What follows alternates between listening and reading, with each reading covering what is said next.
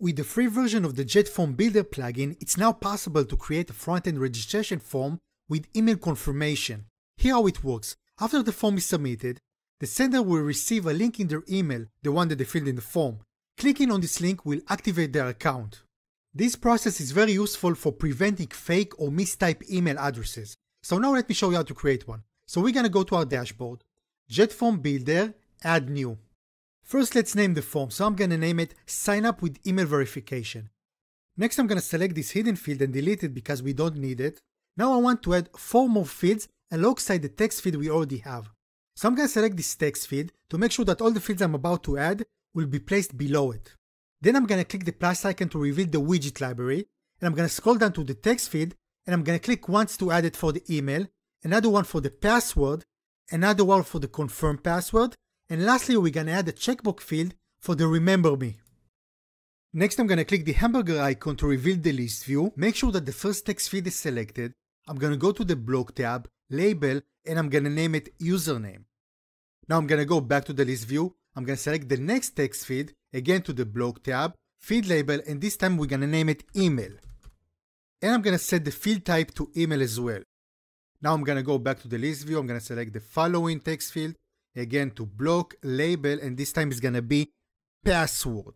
Now we're not gonna change the field type to password because there is a bug and it doesn't work. Hopefully CocoaBlock will fix this issue in the future. Okay? So now again to the list view, I'm gonna select the following text field.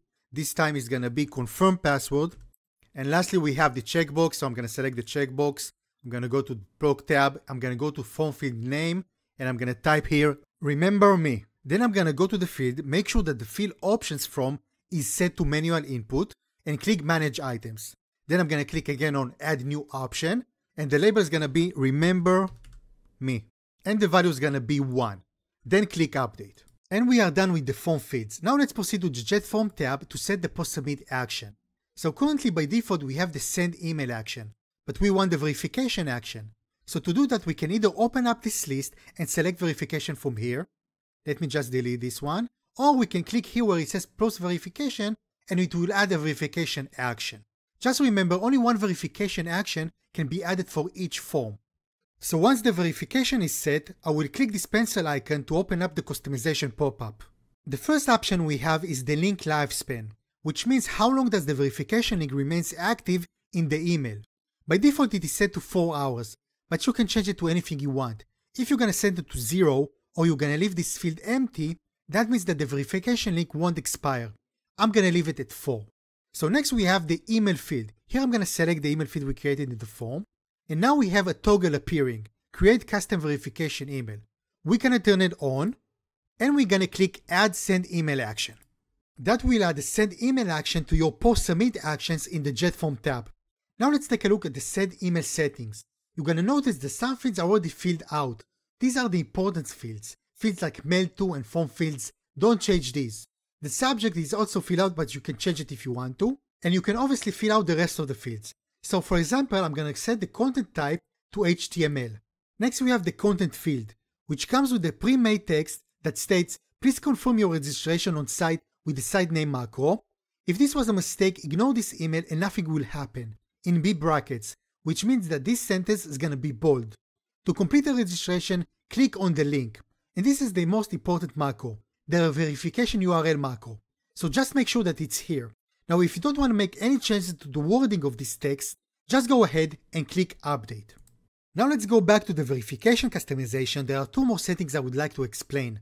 The success page and the failed page. Here you can choose where users go after verification, meaning where do they go after they click the link they received in their email. If nothing is selected, they will go back to the form page. You might want them to go to a page like my account, which I don't have. So I made a page for the success page and a page for the failed page. You can also add a redirect to page action and send them wherever you want. Now that everything is configured, I'm gonna click update. Next I want to add another post submit action, this time for register user. So I'm gonna click the new action and I'm gonna select from the list register user. Then I'm gonna click the pencil icon to go to the settings, and we're gonna start by mapping the fields. So the user login is gonna be username, the email is gonna be email, the password is gonna be password, and the confirm password is gonna be confirm password. We're gonna scroll down, we're gonna set the user role to subscriber, We're going to continue scrolling down, and we're going to toggle on the login user after register. And in the Remember Me field, we're going to select the Remember field we created. What the Remember field does is, when it's checked in the front end, the user will remain logged in for 14 days. If left unchecked, only for 2 days. So remember that. So when you are done, just click Update. Now the final post-submit action I would like to add is another send email, this time for successful registration. And I would also like to include in this email the login information. So let's do that. So I'm going to click on the new action. It's already set to send email, so I'm going to click the pencil icon to go to the settings. I'm going to go to Mail To, and I'm going to set it to Email from Submitted Form field. The form field is going to be Email, and the subject is going to be Your registration is complete. Then I'm going to go to the content type, and I'm going to set it to HTML. And in the content field, I'm going to paste a message I created with the help of ChatGPT.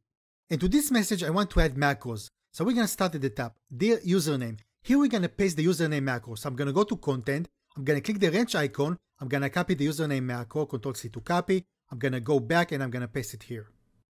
Next, I'm going to go to your login details. I'm going to go to username, and here I'm going to paste the same macro. Then for the password, I'm going to go back to the wrench icon. I'm going to copy the password macro, Ctrl+C to copy. I'm going to go back and I'm going to paste it here. And we are done with the macros. And of course, you can add things and make changes. And when you are done, just click Update.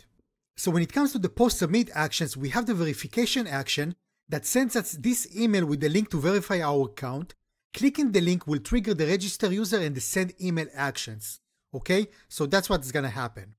Now the last thing I want to do before we publish this form is to scroll down to General Messages Settings, go to Forms Successfully Submitted, and I'm gonna replace this text with please check your email inbox to complete the registration.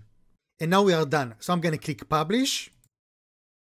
And let's add this form to Elementor. So I'm going to switch to Elementor, and in the Widgets tab, I'm going to search for JetForm, and I'm going to grab it and drop it into the container.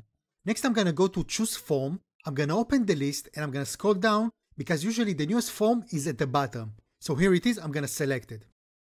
Now I won't be styling this form, so we can proceed with checking it on the front end. So I'm going to click Publish, and we're going to preview this page using incognito mode. So now let's test if it works. So I'm going to fill out the form and click Submit. Now I'm going to go check my email, and as you can see, we received the verification email. So I'm going to click to open it, and then I'm going to click the link. And we have been redirected to the success page, and I'm logged in. Now I'm going to go back to my email, to my inbox, and as you can see, we received our second email with the login information. So as you can see, it works. But we are not done yet. There is another feature I want to show you. In the latest update, JetFormBuider also introduced the ability to automatically generate a password. This means users can sign up without making their own passwords. They'll get the password in the second email. This makes the sign up process quick and easy. So now let me show you how to set it up. So I'm going to go back to my form, to the Register User Post Submit action, and I'm going to click the pencil to edit. Now we need to make changes to the mapping. So I'll map the password field to Secure Unique Token, and we're going to do the same for the Confirm Password. Secure Unique Token. Also, I don't want to use the username field, so I'll map the user login to the email field. And now that I'm done, I'm gonna click Update. Next, I'm gonna go to the list view, and I'm gonna remove the username and password fields since we don't need them anymore. Perfect. Now, the last change we need to do to this form is in the second email action. So I'm gonna click the pencil icon to edit, and in the content feed, we need to change the macro for the password. So I'm going to scroll down, I'm going to make this bigger, I'm going to click the wrench icon, and this is the macro we need, the JetFormBuider verification token. So I'm going to highlight, Ctrl+C to copy, I'm going to go to the password, and I'm going to paste it here. And I'm going to click Update, and we are finished. Now I'm going to update the form, and now let's check it in the front end. So I'm going to switch to the Incognito tab, I'm going to refresh, and now as you can see, we've created a single field registration form without the need for creating passwords. How cool is that? So now I'm going to fill out the email, and I'm going to check the Remember Me, and I'm going to click Submit. Now let's go check our email. Here is the verification. I'm going to click to open it, and then I'm going to click the link. I'm logged in. I'm going to go back, inbox, and here is our second email with the new password.